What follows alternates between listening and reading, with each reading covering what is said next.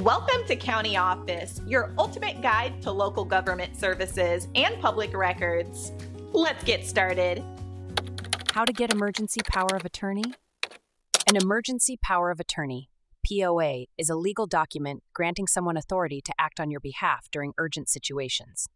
This type of POA is crucial when immediate decisions are necessary. To obtain an emergency POA, the first step is understanding the requirements in your jurisdiction. Different states have specific laws and procedures for creating a POA. Typically, you will need to draft a document that clearly states the powers you are granting and the conditions under which they apply.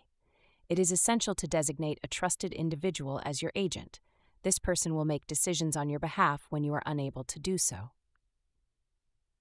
Next, ensure the document meets your state's legal standards. This often involves signing the document in the presence of a notary public or witnesses. Some states may require the agent to sign an acceptance of their role. In urgent situations, you may need to expedite the process. Contacting a lawyer can help ensure that the document is correctly drafted and legally binding. A lawyer can also provide guidance on any additional steps required by your state. Once the document is complete, provide copies to relevant parties, such as your healthcare providers, financial institutions, and family members. This ensures that your agent can act quickly when needed.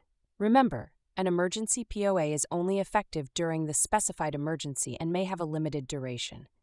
It is advisable to review and update your POA regularly to reflect any changes in your circumstances or preferences.